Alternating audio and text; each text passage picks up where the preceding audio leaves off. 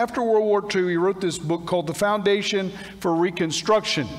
And in that book, he covers many, many things that he tells us, and he comes down and basically summarizes that he believes that the Ten Commandments are being forgotten, that it is our moral code as a nation, and that our nation was built on that. And I had a quote I was going to share with you, but I'm going to save that for later. You know, the Ten Commandments are this summary in the Old Testament, and you need to remember that in the Old Testament, it was the Israelites that were in covenant with Almighty God, and in the New Testament, it's a new covenant that we as the church uphold, and those Ten Commandments are very important. I'm going to be emphasizing that for the next several weeks, and why we should keep them at the center of our lives. But, you know, summarizing things into a few words. Anybody remember the KISS principle? Yeah. What's the KISS principle? Keep it simple. What? Stupid is that's okay. We're gonna clean that up. All right. We're gonna clean that up, and we're gonna say keep it simple, saints. All right. So we're gonna Christianize it a little bit. Keep it simple, saints. The reason I bring that up is Einstein, as brilliant as he was, he believed that if you could take the core beliefs that you have and shrink that down to a handful of primary statements, and he said that's exactly what God did in the Ten Commandments. Now, it's so interesting that some of you may remember the name of Robert Fulghum, who a few years back wrote an essay that became very, very famous across our nation. It was called Everything I Really Needed to Know I Learned in Kindergarten. You remember what his list was of the things that he learned that were really important to life? He said, share everything, play fair, don't hit people, put things back where you found them. I really like that one. Clean up your own mess. How about this for a one-word command? Flush. Remember that warm cookies and cold milk are good for you. Well, he had others in that listing, but it really, it was all over the country. You'd see it plastered places and posters and all the rest. Ernest Hemingway, one of the great American writers, said something that I want you to pay attention to. He started out as a cub reporter for the Kansas City newspaper, and he said that what the editor taught him there walked with him throughout his entire life as a writer. Listen to this.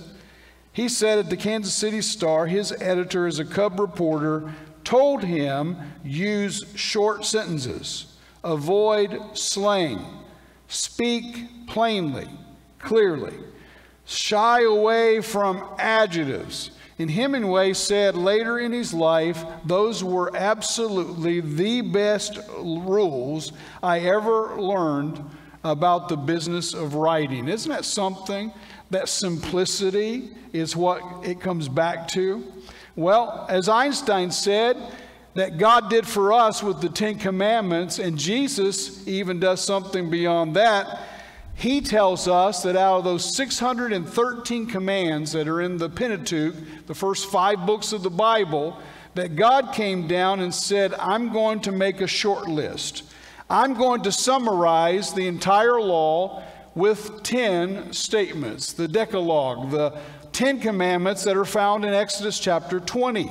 Why are they so foundational to a culture like ours with Judeo and Christian ethics and values? Why is it such a big deal? Why is it so fought against in our culture about this being public? So I want to talk to you about that. In those 613 commands, and the Jewish culture believed that there were actually 248 bones in the human body, and they weren't far off, pretty close, but they believed that there were that many positive commands. Someone took the time to summarize this, that there were 248 positive commands. Now, when I say positive, That means in the first 5 books of the Bible, these are things that thou shalt do. You should do this. Negative commands, if you do the math, 613 minus 248, you got your number, 365. God, for whatever reason, thought we needed that many things that he tells us, thou shalt not do. So there's the summation. Now, here's what's amazing. God says, I'm going to put this down into 10 commandments. If you can obey these 10, you are literally following the entire commandments that I have given you. It is a summation. But Jesus comes along and he said, well, I'm going to share all that God did. You know, God the Father made it down to 10. I'm going to take it down to 2. So in the book of Matthew, chapter 22, it's repeated again in Mark chapter 12, we have what we know as the Great Commandment, right? And the Great Commandment and the second that's like it says these words, that the most important one Jesus answered is this: Hear, O Israel, the Lord our God, the Lord is one. Love the Lord your God with all your what? With all your heart, with all your soul, with all your mind, and with all your strength. The second is like it: love your neighbor as yourself. We're told down in verse 40 that if we will do this, we will achieve following the wrap up of all the commandments of God. And it's so important that we do that. Now, in our mission statement here at church, we have taken the Great Commandment and the Great Commission, and we have made that the summation of what we're about as a church. Believing that we take worship, or we use the phrase loving God, loving people, mission, or to be doing ministry. And that's out there on our wall. You'll see it in our publications, and we teach from this all the time. In fact, as a staff, we always ask the question, is what we're getting ready to start, new ministry, where does it fit in our mission statement? Well, loving God, worship. Loving people, that's obviously ministry. And then we add the 3-word phrase from the Great Commandment, living our mission, or living your mission, to make it personal. And that is our mission statement here at the Oaks, and has been literally since the second year I was here. Almost 6 years ago now. So I want to tell you something about that. If you look at this statement, Jesus summarized it in just such a way. I want to take you down to what are the 10 Commandments really all about? What are they all about? Let me give you just a summation of that today, just a short message, and listen to this. Number 1, the 10 Commandments are not about rules, they're about a relationship. Now, we read people and we listen to what they have to say about the 10 Commandments, and there will be a lot of picture painting that the 10 Commandments, the laws of the Old Testament, are negative. Well, we're not going to talk about that for just a second. Let me talk to you about they are rules, but in any relationship, aren't there rules? Sure there are. You remember when your mom and dad used to tell you, and this is when I was a kid, they would say, go out and play until it's about dark. And then you get home. And you get home right away because we're going to eat. Now, in my neighborhood where we live, where Kim and I have a home, we have lots and lots and lots of kids. And one of the things that's been good about COVID is that you didn't see them before, but since COVID hit, there was a lot more of them out on the street having activity when they were out of school and all the rest. All of a sudden, we started seeing kids on the street a lot more. Well, were your mom and dad, were they mean because they told you to go play and then they told you to be home and to come home for dinner? Listen, it's just different these days, but I was part of that group that was kind of raised that way. And man, I would spend a lot of time outside playing each day, unless it was raining or bad weather or something. And that's just the way it was. But were your parents meanies? Were they bad people because they had guidelines for you? No, it's part of the relationship of being a father and a mother with your children. You're going to have rules because of your relationship, right? And so it is in the Old Covenant with Israel, where God's people, his first chosen people, Israel, were in covenant relationship. In the New Testament, we're in covenant relationship with God. And now, out of a relationship of love, amen, I follow some guidelines about rules that God has set up for my good. Amen?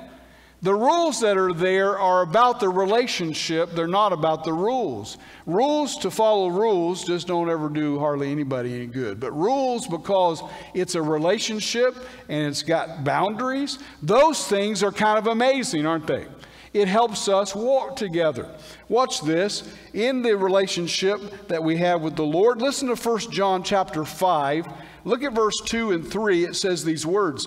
This is how we know we love the children of God, by loving God and doing what? Carrying out his commands. This is love for God, to obey his commands, and his commands are not burdensome. I'm not overwhelmed by following God's commands. One of the things that happened to me on August 17th, 1975, I was 15 years old, I gave myself to Christ. One of the things that was an extreme joy in my life was now doing the things of God. Now, because of my relationship of making Jesus Christ the Lord of my life, what happened? I now wanted to obey God. So I wanted to learn from his word about what he wants us to do. The Ten Commandments are so core and so basic to what God wants his children to do. Old Testament first, now New Testament, that has not changed. God wants us to live out these 10 great truths. Now, check it out. Second of all, the 10 Commandments are not negative, but they actually happen to be positive. You say, well, I don't buy that. And I've had people tell me for years, boy, the 10 Commandments and all those commands in the Old Testament, is God like a different God from the Old Testament to the New Testament? Well, no, he's not. We're seeing him lay down that no one can go through the law to go to God, can they? He's making it where the law, God tells us in the book of Galatians, it's a schoolmaster, it's a teacher. Like you have a teacher at school. And the teacher's telling you, you can't go to God by following rules. It has to be a relationship. And these rules are not negative, they're positive because they're for your own good. Have you noticed that when you are with your parent and they have these guidelines and you go through these guidelines and you say, well, they did that, and you have to get to a place of maturity before you get to this. They did that for my good and for me in relationship to them to follow these guidelines because they're interested in me being the right kind of person. They're interested in me following Jesus Christ. They're interested in me being the type of person that I should be in following the example set by Christ. They're modeling that to me. And the guidelines that they give me are not negative, they're positive. Now, I want to share something with you. You remember the book of John where Jesus is talking and he says that to these Jews who had believed, Jesus said, this is in John chapter 8. You'll know this verse when I quote it here. He says, Jesus had said, if you hold to my teachings, you are my what? Disciples. If you hold to my teachings, you are my disciples. Then you will know the truth, and the truth does what? Sets you free. It's the truth that sets us free, isn't it? Now, when we come to the prodigal son, do you remember he had a definition that was incomplete? His definition of freedom was, give me my inheritance and I'm going to go do what I want without you interfering in any way, shape, or form. I'm going to take my money and go, and I'm just going to do what I want the rest of my life. Now, that's called freedom too, right?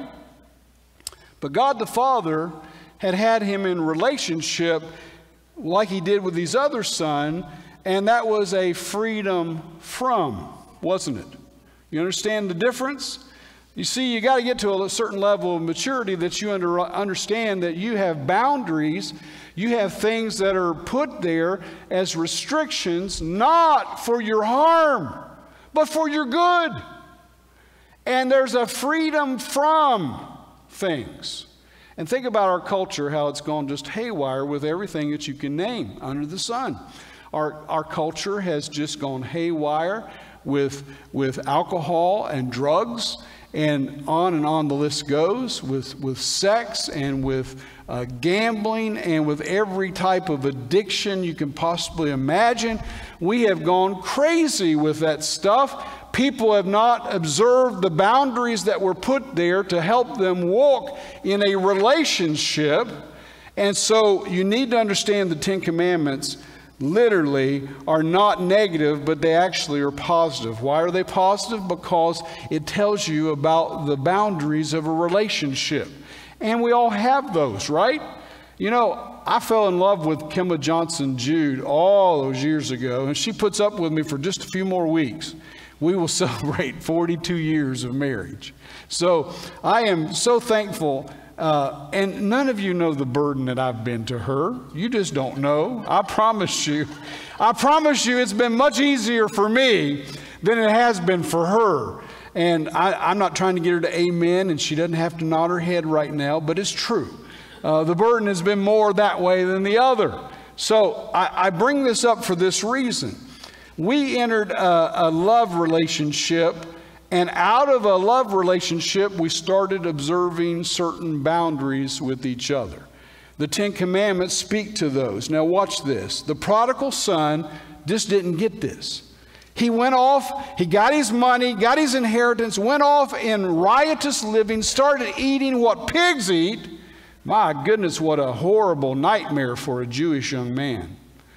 And he starts eating what pigs are eating, and he's like, he comes to himself. The Bible says, praise God, we come to ourselves, right? See, wherever you've been, there's God's goodness and his forgiveness, and we come to ourselves. And when you come to yourself, you get another chance, don't you? And in coming to yourself, the young man realized, even the servants at my father's house have got it a whole lot better than I do. I am going to go back and tell my father I'm sorry. I'm going to tell him I'm not worthy to be your son. I'm going to tell him that if I can just come on as like a hired hand or a servant, I'll do that. And God the Father interrupts his speech and doesn't even let him finish the speech. As soon as he hears that he's sorry and he's coming back, done. And that's exactly how God treats us in our sin. He's willing to forgive us, isn't he? And that young man learned that there is more power in freedom from than freedom to. And young people, if there's anything we can share with you as adults, please, please learn that there is freedom from, and it's so much more precious than freedom to. Look at this third principle, and that is the Ten Commandments are not a burden, but they're a blessing. They're a blessing. They should make you happy, right? They really should, as he did with his first covenant people and with his second covenant people, the church. I want you to go to a covenant passage found in the book of Deuteronomy, chapter 6. I want you to hear how the commands of God, all the commands of God, the entire law of God, the first 5 books of the Pentateuch, were interactive in the life of families. Watch this. He says in Deuteronomy 6, I read it a few weeks ago, "Hear, O Israel, the Lord our God, the Lord is one. Love the Lord your God with all your heart, with all your soul, and with all your strength." That sound familiar with how we started off today? "These commands that I give you today are to be upon your heart. Impress them on your children. Talk about them when you sit at home and when you walk along the road, when you lie down and when you get up. Tie them as symbols on your hands and bind them on your foreheads. Write them on the door frames of your house and on your gates." Now, for many, many years, when you pulled in our garage, there was this huge poster of the Ten Commandments right there.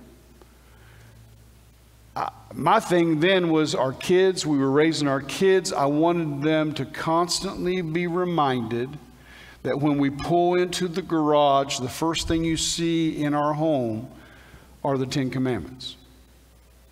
Now, we had other scriptures posted throughout the house, but I wanted that to be this foundation for them, because I believe that's exactly what we're looking at, is that they are a foundation for us in our life. I want you to hear a couple of things before we wrap up.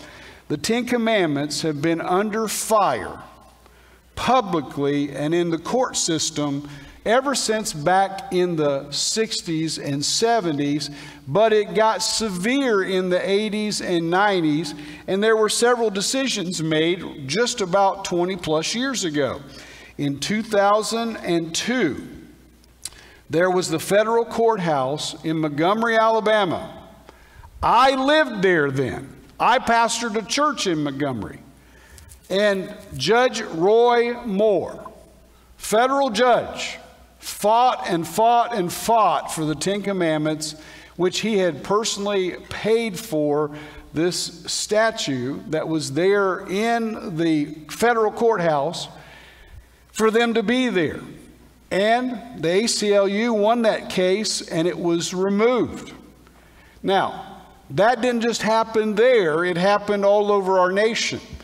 In Kentucky, in 2005, the Supreme Court ruled that they can no longer have these pictures of the Ten Commandments in prominent places in all the Kentucky courthouses in every county in their state. So in 2005, that was ruled out. Then you come to Texas, and you would think, well, we won't put up with this in Texas. Well, in Austin, on our grounds, there is still a monument that has the Ten Commandments, and the Supreme Court decided not to touch that. They did, however, go after the one that was in Bloomfield, New Mexico, and in 2018, they voted with the complaint of the ACLU that would have to be removed, and it was removed from a public property to then being a statue on a private property, a monument statue. The one in Texas has still been under fire, and it's still there on the lawn today. But in this year's legislation, if you don't know about this, in this year, in April of 2023, the Senate brought that the Ten Commandments should be prominently posted in every classroom, in every public school, and every school across the state of Texas. And I say amen. But guess what? When the House got a hold of that last month, or I should say in May, they voted it down. And so right now, that's the standing. They voted on several other things, but that is what's going on here in the state of Texas. Several politicians, local as well as state, had plenty to say about that. But since that May 24, 2023, the bill has failed in the Senate House of Texas. Why in the world are the Ten Commandments so targeted? Why is this such a focus in our culture? Because it's the foundation of our Judeo and Christian values and ethics. It is a summation of who we are and what we believe. And there is a continued move, as we talked about. I mentioned Edwin Lutzer's book last week, and just how well he's documented that there is a Marxist movement in our culture to try to do away with the church and all things religious and be a secular state. There's no doubt about that. President James Madison said, "We've stated our future on the ability to follow the Ten Commandments with all our heart." We really have. I want to leave you with something, and I'm going to just do this because I've got to just wind it down here and be brief today. But let me share this. Elton Trueblood, in his book, that same book I mentioned about the foundations for Reconstruction, he had this poem in his book that I think sums up what we really need in our culture.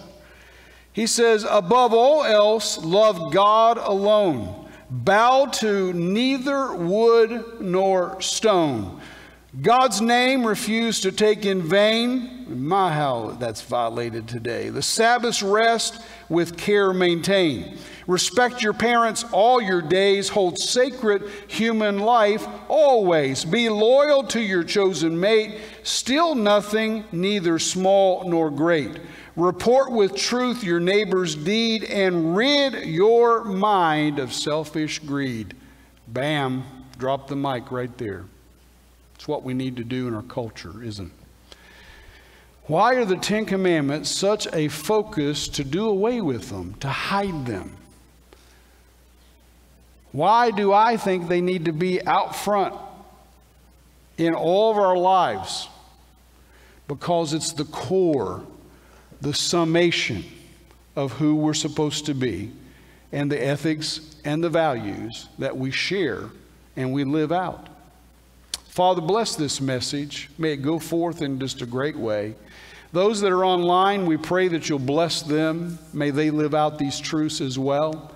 Lord, as some of our people are away, and Lord, there's lots of them away traveling this week, we just pray that you would bless them. Maybe they get a chance to watch online. We just pray that you'll bless that audience. But Father, may we respond to you in this place, in your house right now. And we ask this in Jesus' name. To our online community, thank you for joining us.